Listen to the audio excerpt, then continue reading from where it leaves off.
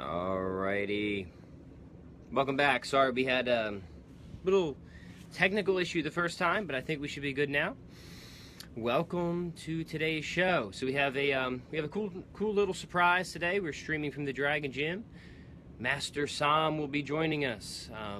Sam's actually the guy that got me into kettlebells. So the theme today, or what we want to be talking about, is workout efficiency. All right, so welcome everybody that's coming on. Hello, hello, hello. I know, again, kind of an awkward time in the middle of the day, in the afternoon. A lot of people are just starting to come home from work. So those of you tuning in, we're going to make this worth your time, I promise. So what we want to talk about are some cool ideas to increase workout efficiency.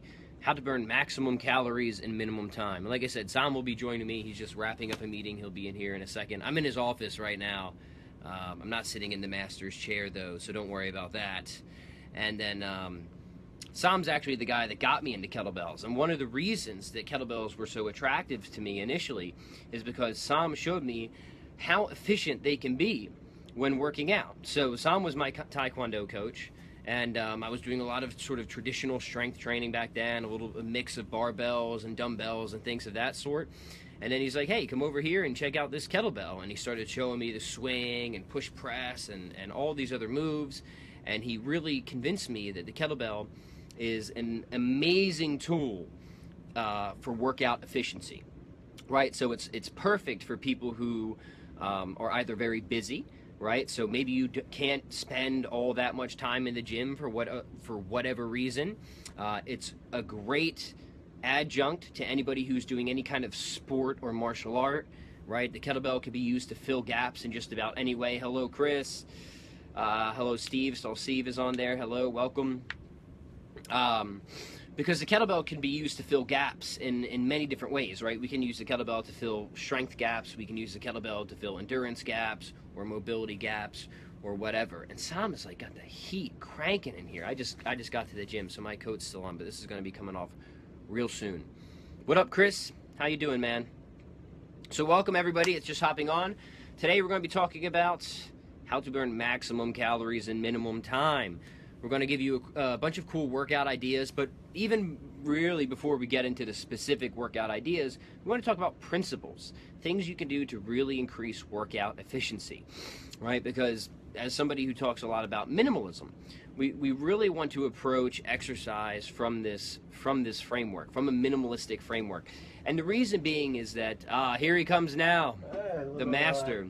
Little fireside chat. Little fireside chat. Here, let me get you in your seat. So we just, Hey guys, what's happening?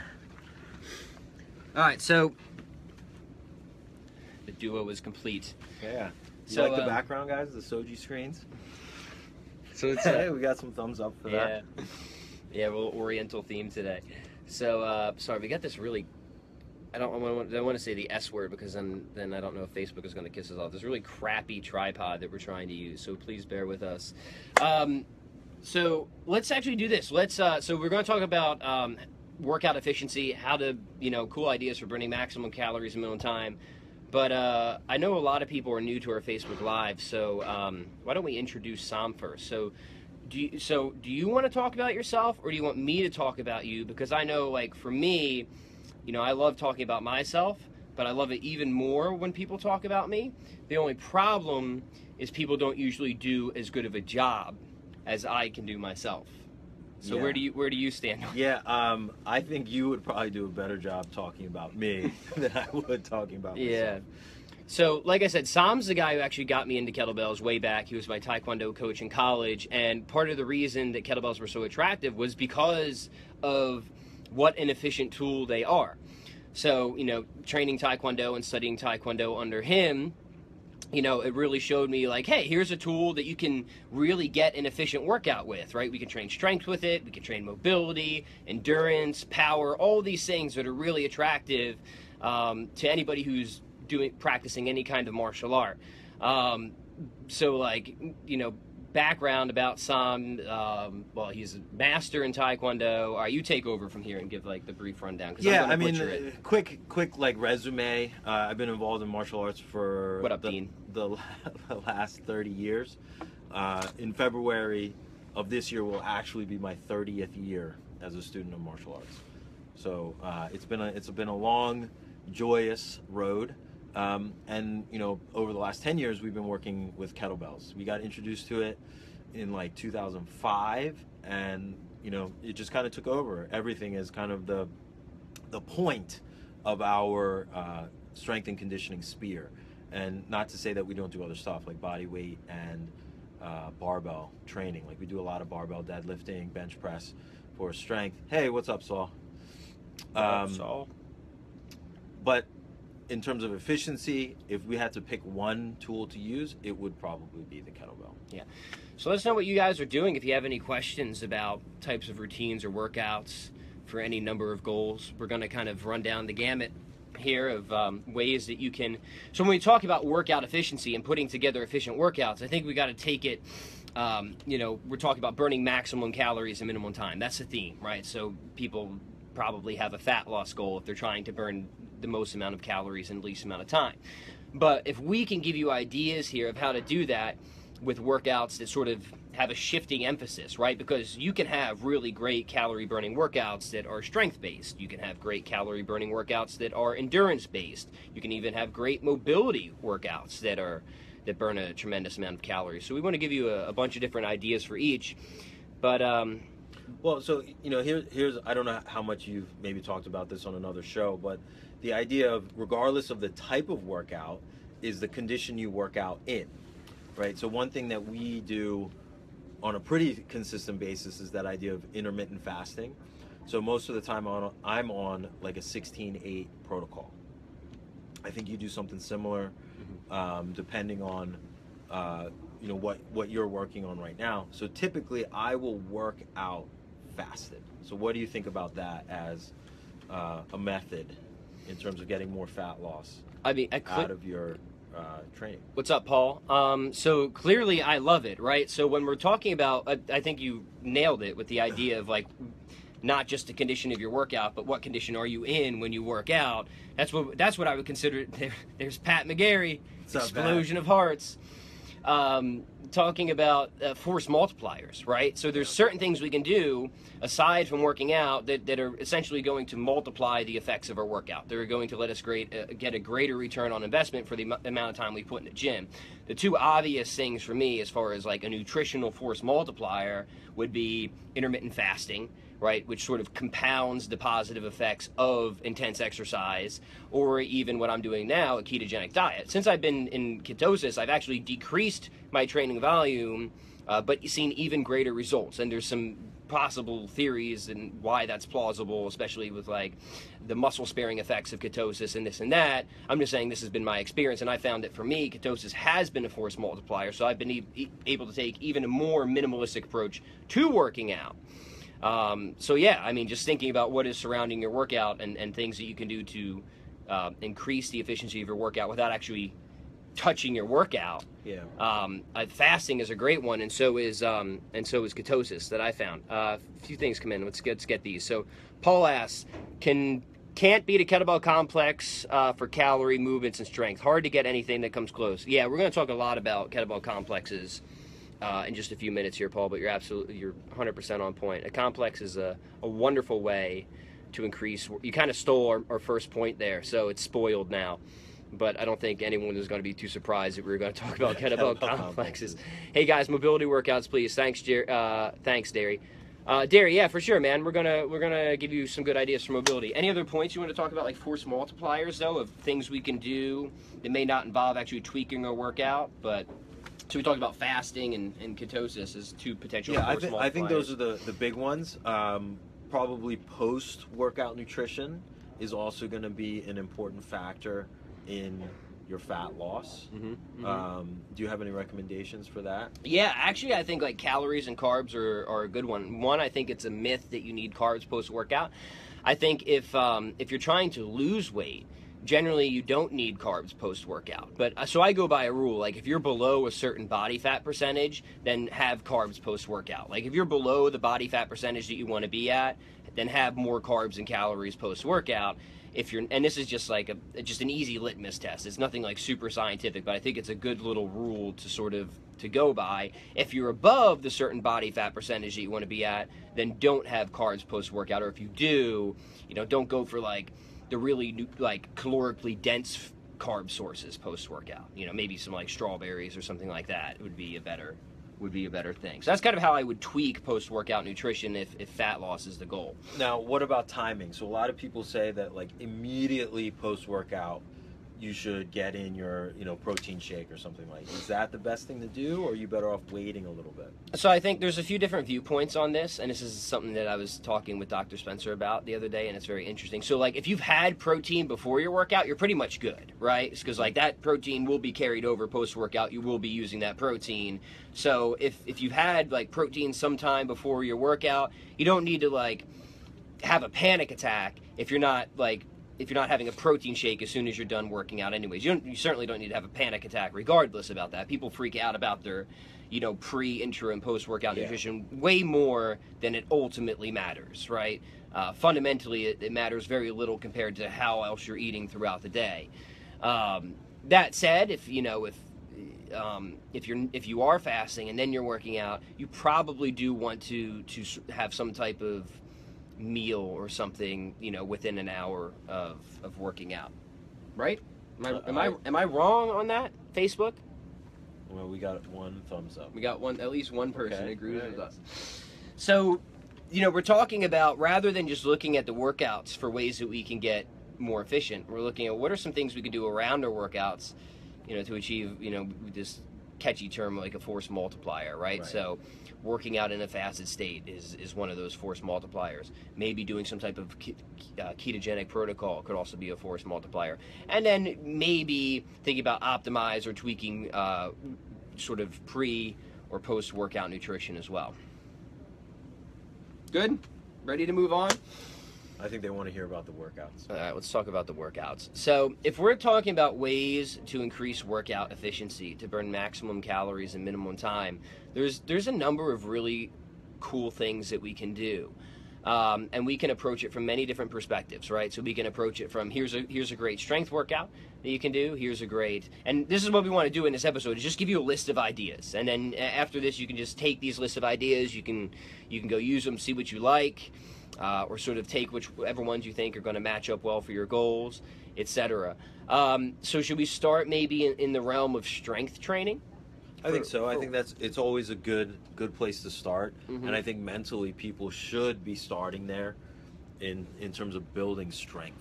Because if we don't start at that, with that mindset that strength building is a goal, even for fat loss, then we can go down this rabbit hole of just spinning on the hamster wheel doing cardio only. All right, so I'm going to start with the easy win. I'm going to take the easy one and then make you come up with something a little more creative. So one of my favorite complexes has a huge caloric effect. And a complex, so by the way, complexes are like an answer in and of itself. So if you want to increase workout efficiency, one thing that you can do is start to sort of string exercises together, one to another, without taking any rest in between, right? So like if you just take 2 exercises, that's called a superset. But if you take 3, 4, 5, maybe 6 exercises or more, then it becomes a complex. And the idea of a complex is that you're working multiple muscle groups and energy systems simultaneously, right? And that's what has a huge metabolic effect, and it creates that quote-unquote metabolic afterburn, exercise post-oxygen consumption. And few things will have such a high rate of return as far as burning the most amount of calories in the least amount of time as this type of training. And there's a term for this type of training. It's called metabolic conditioning.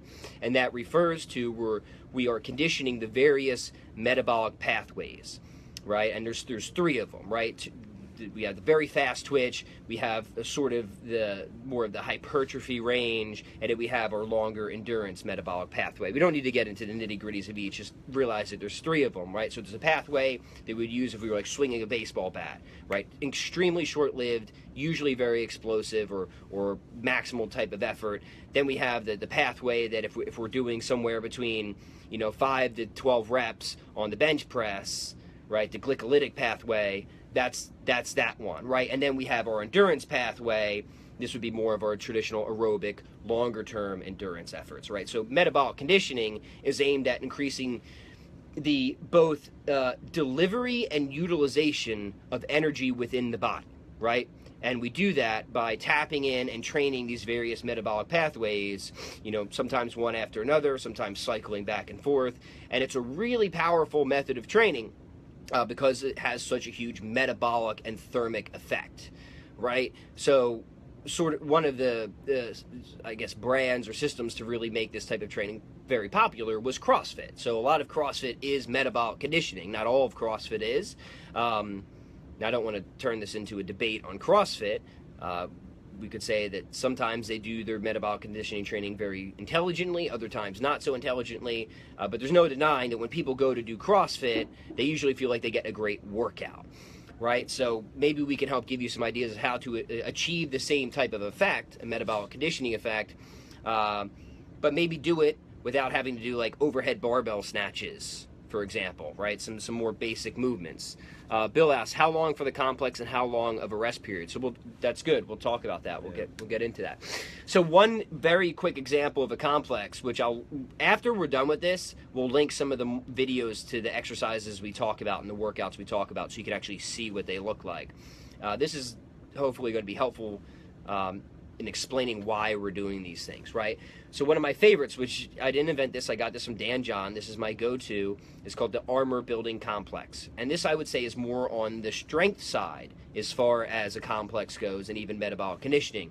And the reason being is you're going to do 3 moves, and the reps are going to be very low, and you want the weight to be very high, right? If you don't have the weight high when you're doing this complex, you're not going to get everything out of it that you should. Right, so the complex is this. It's 2 double cleans, 1 double overhead press, and if you really want to see, you can just Google Pat Flynn Armor Building as you're listening to this, and the video will pop right up. 3 front squats, right? So you do 2 double cleans without putting the bells down. You do 2 presses, 1 overhead press, and then 3 front squats. So this is really an intelligently designed complex, because if you're using a lot of weight, your overhead press is probably going to be the weakest lift. It should be, right? You should be able to front squat more than you overhead press. If it's the reverse, then you've got an imbalance, right? You really need to get your legs stronger. So it would make sense that we should be able to do, maybe 3 front squats to every 1 overhead press. So that's why this complex works really, really well, is the reps are laid out in such a way that your weakest move, you're doing the least number of reps. Your strongest move, you're doing a few more. So you do want to go really heavy with this, because if you're only doing 3 reps of something, if you really want to gain strength, you got to make sure I would say use a weight for this that you can squat probably no more than 5 times if you really want to get the most benefit out of it. 7 rep max would be okay, and of course this is something you can cycle the weight with over time. Now, what are some ways that we can execute this complex? Well, we could just do a few number of sets, maybe just 5 rounds of it, right? Just really heavy 5 rounds. But an even better way, I think, is to approach it from a sort of density perspective, right? So say you've got 15 minutes to work out. Then your goal should be, how many rounds can I get in 15 minutes with good form and a really good amount of weight? Now, if you're really pushing this and you're really going heavy with it, it's probably not going to be that many rounds, but that's okay, because then the next time you come back to that workout, let's see if we can add 1 more round to that.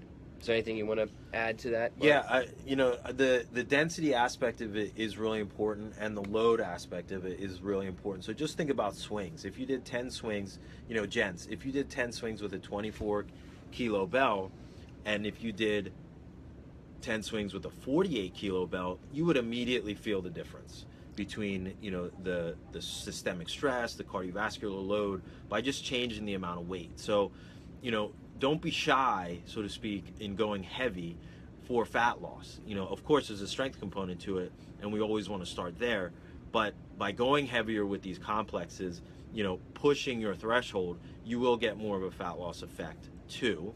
It's not all about just doing as many reps as you can. The other side of that is density. I'm a big fan, especially if you work out by yourself. I work out on my own a lot, is every minute on the minute. It kind of gives you that external discipline to maintain the density. So it could be something like the Armor Building Complex. It could be even something a little bit simpler, like double clean and press or double clean and push press for reps. So you say, okay, I got a pair of 24s. I'm going to do double clean and press, double clean and push press. Could be double clean and jerk for 5 reps or 6 reps every minute on the minute. And that is a really good way. Do that for 10 minutes, 12 minutes if you can. You'll be smoked by the end of it. You'll develop a ton of strength. And yeah, you will burn some fat doing this workout. So I'll give a shout out to friend Dave Delanave here. I was just talking to him about this. He's got a really good idea for this type of training too. So you can just take one, say, complex like clean and press. It's 2 moves, but it's still a complex, right? You get that great explosive lower body movement, you get that upper body grind, and then you can alternate between just doing really, really heavy single rep sets, right? That might be your training for one day, is how many single rep sets, super heavy, can I get in, say, 15 minutes or 20 minutes or whatever, right? Mm-hmm. Then, you can try and progress that in sort of a linear fashion, right? Meaning, all right, next session, let's see if I can get at least 1 more set or at least 2 more sets or whatever, right? But at some point, you're going to hit a wall where that doesn't work anymore. So then what you can do is you can sort of go to the other end of the spectrum and then focus more on just sheer volume, right? So you could take the same move, double clean and press,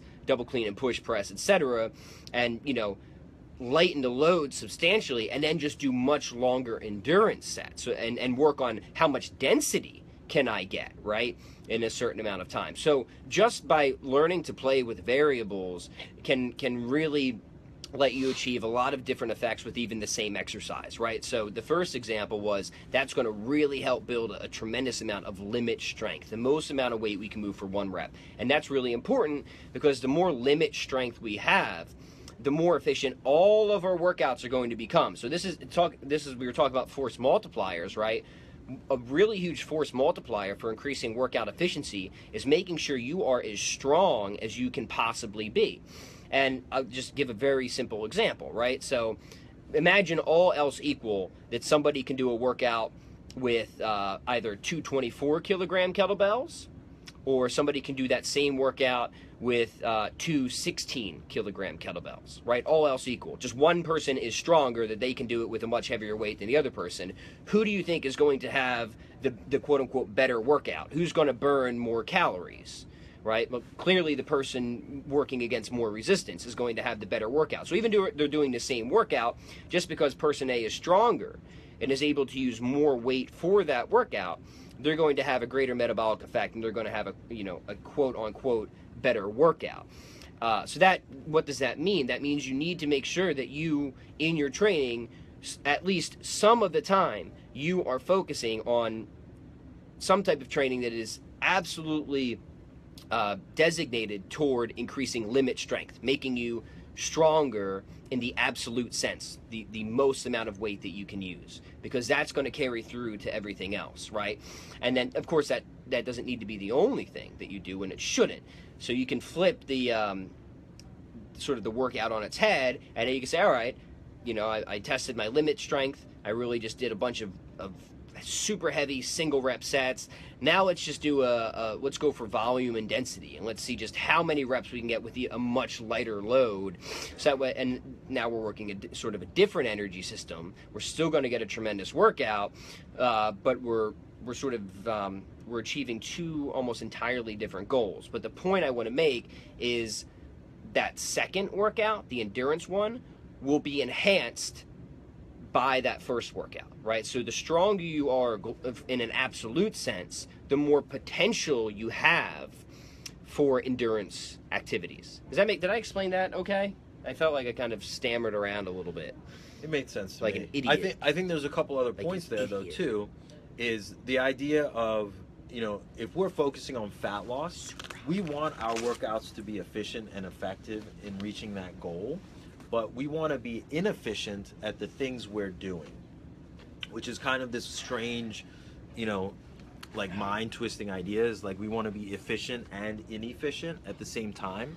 But here's a way of thinking about it is like, if all of your workouts are single rep strength, purely strength-based workouts, you are going to be very good at lifting things up one rep at a time, right? And over time, your returns of fat loss from doing that are going to diminish. On the other side of things, if every workout you do is 10 reps, you're going to be very good at moving things 10 reps at a time. And your fat loss returns from doing 10 rep sets is also going to diminish over time. So as the body adapts, we have to kind of catch up to that adaptation, or our workouts rather have to catch up, so they're still taxing the body in the right way. So the nice thing about doing, low rep workouts and high rep workouts is you're not allowing your body to get too well adapted to one thing or the other, right? The other side of that is, as you're getting adapted to the 10 rep set, just like you said, that I'm increasing my limit set. So I'm very efficient at doing double clean and press at 24 kilos, right? We've been doing that for 5 years. It's been a workout for 5 years. It's not going to be a good fat loss hit for us, right? But if we say, okay, we're going to start doing this with 32s, yeah, we're going to get a big benefit, a big hit from that. The problem is, you can't just go walk out to the floor and start picking up 32 bells and throwing them over your head if you're not strong enough. And that's where the single rep sets come into a huge benefit. So Chris says, at times when I'm super busy, I do just armor building for 10 to 15 minutes, 4 to 5 days a week for strength work. How do you feel about that short term? I think short term you're going to get a lot out of that. I don't think you need to do armor building 5 times a week, however. At least not in the same capacity, right? So if you're going really heavy with your armor building workout, right, and you are trying to build limit strength, I think you'll get a better return maybe only doing that somewhere between 1 to 3 times a week. And then the other days of the week focusing on some other complex. You can still do complexes, that's fine, but on some other end of the spectrum, like Sam was talking, like maybe we'll do more of a complex focused on muscular endurance, right? So like my 9-minute workout would be a good example, and this is another good one for everybody, right? So another type of complex that will have a tremendous effect on calorie burn is you just take a series of exercises, right? And this works really, really well for kettlebells because of how you can flow from exercise to exercise without having to really switch weight around or any of that. Is you take a series of exercises and you do them for a certain amount of time, say 15 seconds, 20 seconds, 30 seconds. My 9-minute workout is about 30 seconds, right? So if you're doing an exercise for about 30 seconds at a time, you're not going to be using the same amount of weight as you were using for the armor building complex. It's just, and you wouldn't want to. I mean, maybe you would want to if you could, but you won't be able to. You shouldn't be able to. Yeah. Do the armor building complex and the 9-minute workout with the same weight. Yeah. If you can, your armor building complex is probably too light. Yes, or you're failing miserably at the 9-minute workout, which we don't want either.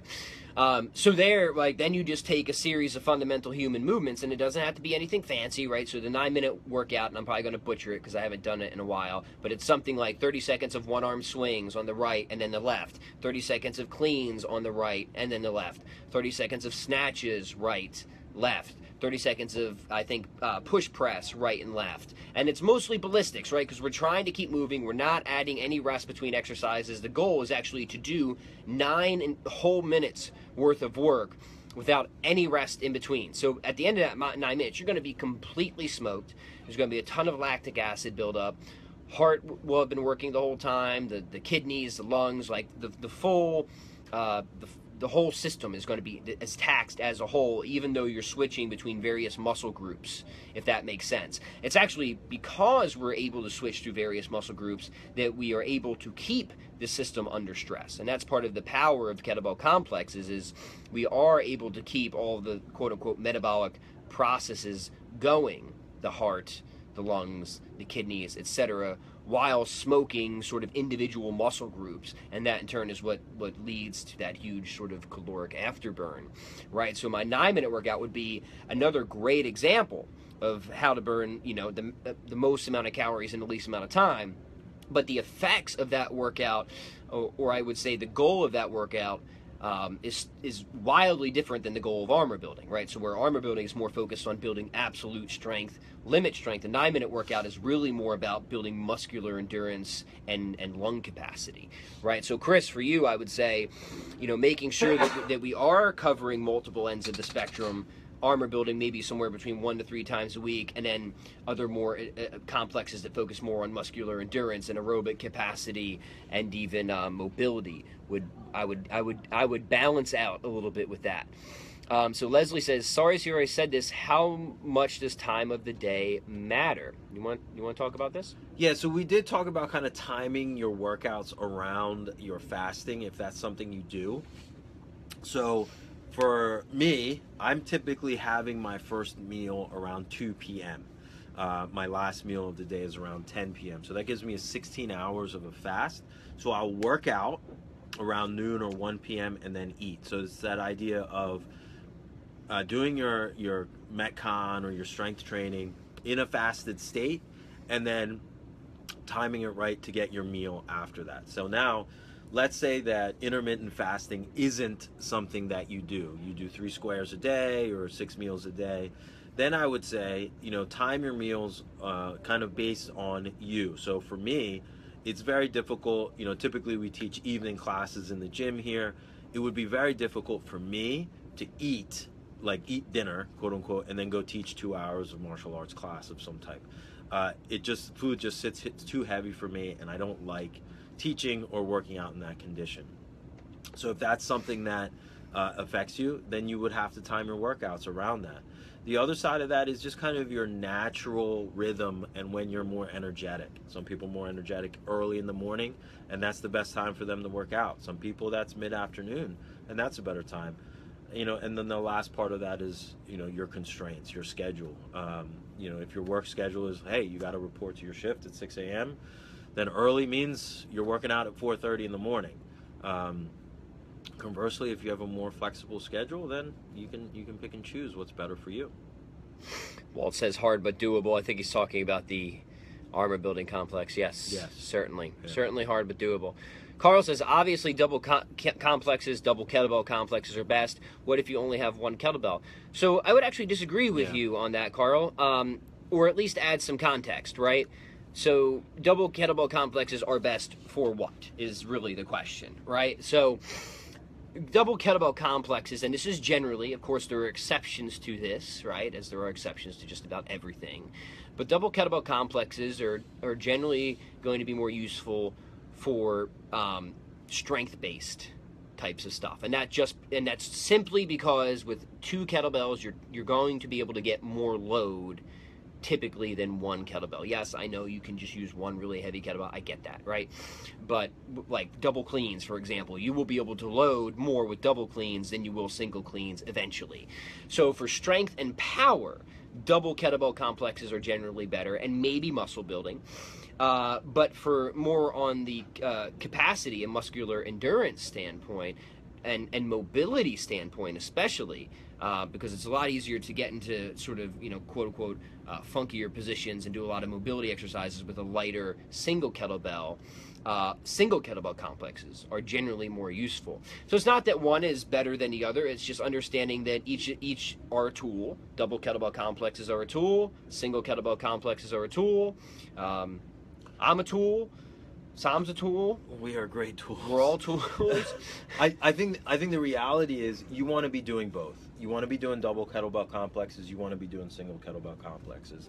And if you think about, just chaining together a series of kettlebell movements and the amount of reps you could do per movement, a double kettlebell complex, you might be able to go for a minute. Hey, Lisa. And hitting a bunch of different exercises and energy pathways and muscle groups. But if you did the same series of exercises with a single, when you switch hands, you've essentially doubled it, right? So some double kettlebell complexes, you go for a minute, rest for a minute or 2 minutes. With a single, you could go for 2 minutes and rest for a minute or 2 minutes. So you're kind of playing with the intervals a little bit, and switching between single and double bells gives you that opportunity, and you're playing with the density of the work you're doing as well. Mm-hmm. And speaking of density sets, just to give everyone another example here, one of my favorite things to do with a single bell is just pick an exercise that fancies you that day and set some number on the clock, usually between 5 to 10 minutes. I wouldn't go much longer than 10 minutes for any of this. and just see how many reps you can do. And a great example of this is snatching. So snatching works really well for this, and this is how things like the 5-minute snatch test came about, and even the 10-minute, they call it the Secret Service snatch test, right? So if you've ever done the 5-minute snatch test, you know how great of a workout that is. It's hellish. It's completely hellish, especially if you do it with the prescribed weight. So for men, the goal is to be able to do 100 snatches in 5 minutes with a 24-kilogram kettlebell. That's going to blow you up. Even if you're pretty good at it, it's still going to blow you up. For women, a 16-kilogram kettlebell. To this day, one of the worst workouts in my life that took me forever to recover from was the 10-minute snatch test. And you have to go back like 3 or 4 years on my YouTube channel to see me do that. But it was more than anything, it was a test of just mental fortitude, because it's one of those workouts where your mind is going to want to quit. If you're assuming you're generally pretty well conditioned, your mind is going to want to quit far before your body. But this is also a good way to practice technique while still getting a certain workout. So maybe you're thinking, all right, well, you know, I do need to work on snatches, so, you know, maybe I should do some density or accumulation sets with snatching today, or push pressing, or jerks, or even Turkish get-ups work good for this. So the idea is a workout doesn't have to be a complex. You can still get a tremendous workout from just one exercise. And a lot of people don't think about it that way. Like you can have a workout that is just one exercise, and that's totally fine. Another good example of that would be just my 300 swings challenge, right? So the idea is you just do 300 swings pretty much as quickly as possible. The caveat is always with good form. I just don't want to be annoying and have to say that over and over. Just assume that I'm saying that every time. As quickly as possible with good form. You're going to have a huge workout from that. And how long is that going to take? For most people, maybe 15 minutes, right? Maybe. Is that all you should do? No, because like Sam said, when it comes to fat loss, and if we want to be efficient at fat loss, we actually want to be inefficient with our exercise. Right? Meaning we don't want to keep doing something that we're really, really good at, right? That's important for developing strength, right? So if we want to develop strength and we want to increase movement efficiency, then we actually don't want to have too much variety. But if we want to achieve faster fat loss, we do want a certain amount of variety, not like an arbitrary amount of variety and just total randomness, because then we're not really going to get better at anything. We're not really going to get stronger at anything. We will be burning calories, but we want to work in more of a specialized variety. So Steve says, Carl, maybe do every minute on the minute, but alternate sides if you're doing single bell work. So that, like Sam said, that would work, but you could even just double, 2 minutes. Whatever Sam said, I forget. Walt says, strength is the glass, fitness the water. You need a big glass. So yeah, I mean, that's a great analogy. The idea is that like strength is the bucket that holds all other athletic attributes, is what Walt's saying. Meaning, like, the bigger the bucket you have, the more potential you have for all other athletic qualities. Example, mobility, flexibility, muscular endurance, those types of things. But that being said, just because you have a huge bucket doesn't mean it's going to be full, right? You still have to go in and practice these other attributes if you want to fill that bucket up. And that's sort of what we were talking about at the beginning of this, what are we calling this, a lecture? What's up, Lisa? I am currently doing German volume training. What are the benefits? Sam, you want to take this one? 10 by 10 with challenging weight. So you can get a lot of fat loss benefits and some hypertrophy benefits with German volume training. I think it's tricky because the reps are so high to lift heavy. So that is kind of one of the arguments against it. Is, okay, if I got to do 10 by 10, let's say, on the squat, could I have gone heavier going 10 by 5, right? Yes, definitely, if you have the ability to do 10 by 10. Or are you going to lose density? So it's 10 by 10 in how long, right? Are you doing 10 reps every minute on the minute for 10 minutes? You'll get a huge hit in terms of fat loss that way. So I think it's a great plan. It's just a matter of, having the discipline or some sort of external discipline to keep the weight as high as you can and keep the density up too. Yeah, that's what I'll say about GVT. Is that it's insane. Like, if you're really going to do it, and like I've really not known anybody who's successfully done that type of program who kind of wasn't a pro, if that makes sense, with like a pro's level of discipline for it. Yeah. Because to do 10 by 10 at the appropriate amount of weight that typically calls for is immensely grueling, and it's not something you're going to be able to sustain. So it really has to be a phase, not like something you do an operational year round. Yeah. And the other thing about 10 by 10 is like, what else do you have to do? Mm-hmm. You know, so like, if you got to go train or teach 2 hours, like this is just me personally, right? Train or teach 2 hours of martial arts classes a night, you know, because I enjoy and love doing that. Doing 10 by 10 is not really conducive to that. You're done. If you're doing 10 by 10. And we have to also realize, like, we're here talking about workout efficiency, ways you can burn maximum calories in minimal time. That's not a time saver, 10 by 10 by any means. It's going to take forever. Right. It's also very much a hypertrophy program, right? So that's like a classic. Like, if you go on bodybuilding.com, and probably in like the first 1 or 2 pages of the forum, somebody's going to be talking about German volume training. There's always a rep scheme that ring like 10 by 10 or 8 by 8, you know.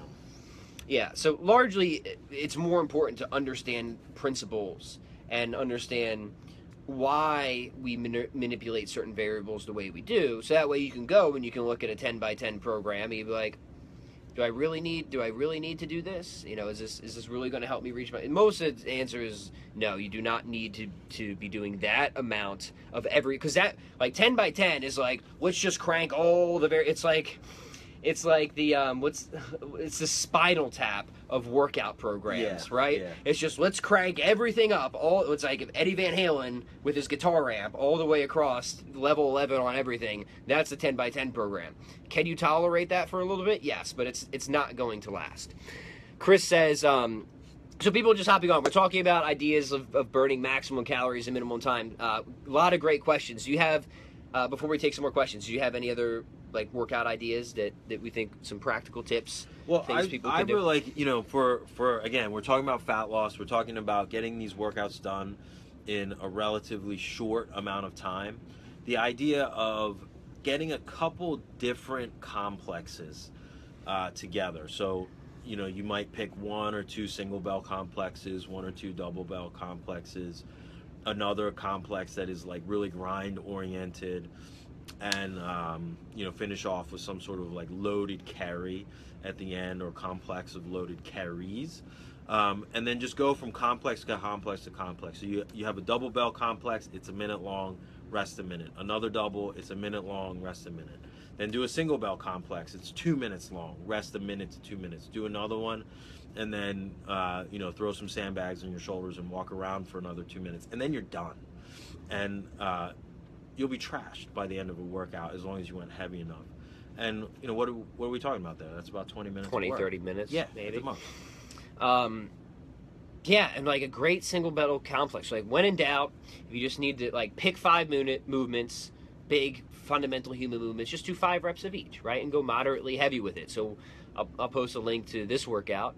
You know, I call it like high voltage or something, but it's just 5 one-arm swings, 5 clean and press, 5 snatches, 5 reverse lunges, and then like 5 long push press, which a long push press is a deep squat to an overhead press. So we're working pretty much all the major muscle groups, various energy systems, working on both strength and muscular endurance, big fundamental human moves, nothing complicated. If you run 3 to 5 rounds of that, you're gonna get a great calorie burn, and you're gonna be in and out of the gym in about 5 minutes, covered in sweat.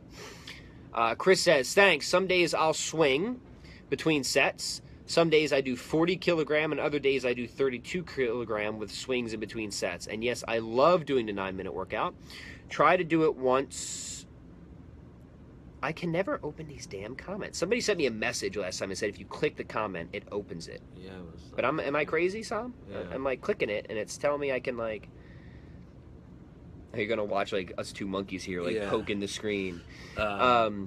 So we can't read the whole comment. Yeah, sorry, because I can't see the rest of your comment, but it sounds like what you're saying is you're like waiving the load or periodizing armor building. So while that's fine, and there's nothing wrong with that, it seems like you're working in more endurance with swings, I would just say, rather than try and periodize armor building, just work in some other type of complex, and that isn't so focused on limit strength, and then you're going to get a better sort of periodized wave anyway. Yeah, and you know, again, we're not exactly sure what you're talking about here, but it kind of gives me an idea, and something that I do periodically is you can kind of turn your basic like powerlifting movements in the complexes, or you know, other sorts of grinds in general in the complexes by mixing in swings. So you might do a set of bench press and then 10 to 20 swings with a 32 kilo bell, and then go back to bench and then back to swing. So you're resting your chest muscles while you're doing the swing, so to speak. So you've added more work in there. And really what that is a complex, right? You have your two-hand swing and your bench press as a complex, and just go back and forth between the two. Yeah, I think, and like, we take it for granted, but you know, not everyone knows about just basic principles like supersets and things like that. Right. Like just working opposing muscle groups and movement patterns back to back. So, you know, rather than resting between an exercise, can you pair it with a different exercise, right? So you keep that metabolic effect going, but without you know, fatiguing the muscle, the specific muscle groups that need to be recovered in order to do a different non-competing exercise. So it wouldn't really work to go from bench press to like flies or something, you know. Mm-hmm. Which that would, for like hypertrophy, that's not a bad type of technique. But if we're just trying to get a, you know, for like the strategy we're talking about, it's not the same. Chris says, hey guys, gotta go. If any of you watchers are doubters, Pat's stuff works. He's the real deal. Thanks, guys. Thank you, Chris. Thank you. Thank you very much. For all you doubters out there. I don't think we have too many doubters out here. We don't make enough preposterous claims. Paul says, does the fasted state not affect your workout output? So, Paul, the answer is it may at first. If you haven't done a lot of fasting before, and this is something that I talked about in like my last 3 or 4 talks, so I don't want to hit on it too much, but this idea of metabolic flexibility, right? So if you have impaired metabolic flexibility, and you aren't that efficient at switching between fuel sources, that is burning mostly carbs for fuel and or fat for fuel, then you may, if you just start fasting, feel a little weaker initially. My wife's asking me, where am I? I'm at the gym. Christine, if you're watching the Facebook Live, she has a phone call in 7 minutes, so I guess that means I got to wrap this up here soon. Christine, I'm at the gym. You need to watch the kids. Yeah. All right, so we're going to... Apparently, I have to watch the kids and be home in 7 minutes, so let's wrap this up quickly. Hopefully, my wife is watching this. So, yeah, fasting, you may feel weaker initially if you just start fasting because, you know, it's going to take a little bit of time to sort of adapt to being in a fasted state. But long term, whether you're doing fasting or ketosis, you may actually feel that you have more energy and concentration for your workouts. And I talked about this last time, how part of that, and this was an article that was just in Forbes recently, which it's interesting that Forbes would talk about this, but they did, is that, you know, why is it that when we're fasted or in ketosis that we would have more energy and concentration? And I see Lisa's on here. Lisa, if you want to tell Christine that I'll be home in like 5 minutes, that since she never wants to watch. She's watched my Facebook Live, obviously, as my wife. Why would she do that? But when you're in a fasted state, right, like from a survival standpoint, right, it wouldn't make sense for our body to down-regulate, right? Because if we need to go hunt and find food, our body wouldn't want us to be more tired, less alert, have less focus, etc. It would want the opposite, right? Right, we should be more alert, more focused, have more energy and concentration. And this is what we see long term if we do continue to practice fasting or some type of ketogenic diet, is that we will see this type of response happen. And this makes sense. This is a normal, healthy, biological response, right? We're on the hunt, right? And when we're on the hunt, we should be as alert and productive and energetic as possible. So that is actually a case for it. But yes, at first it may impair your workout. Sam, any last points before my wife really starts? She'll start calling me here. No, I think that's a good place to end. You know, that idea of combining these two things, the intermittent fasting or the ketogenic diet with kettlebell complexes, not getting too stuck in a rut with any one complex and like, hey, I really love, you know, what'd you say, the high voltage complex and doing the same thing all the time. You know, the right amount of variety is going to be very good for you. but we don't want to be totally random either. So, you know, there's a lot of balance to all of these things, right? You want to be fasting but not under-calorized, right? You want to have variety in your workout but not totally random. Yeah. So Lisa says she'll send a text. You're still in the doghouse, though. Lisa, I am always in the doghouse. I left a bunch of dishes out today with, like, protein, you know, all over the counter and Look, stuff. we found the key is to keep expectations low. That's the key for marriage. Like, go in, make sure you're setting that bar really, like, as low as you possibly can. Expectation management is so important for everything, for fitness goals, for marriage, everything. So thank God I had Sam to advise me on that early on, as with many things. Paul says, peace out, Pat. Keep the wife happy. That's the biggest thing. You're absolutely right, Paul. Lindsay, great talk. Thank you for being on here. All right, everybody. Hey, guys. Glad to join. Thank you. See you next time. See you next time.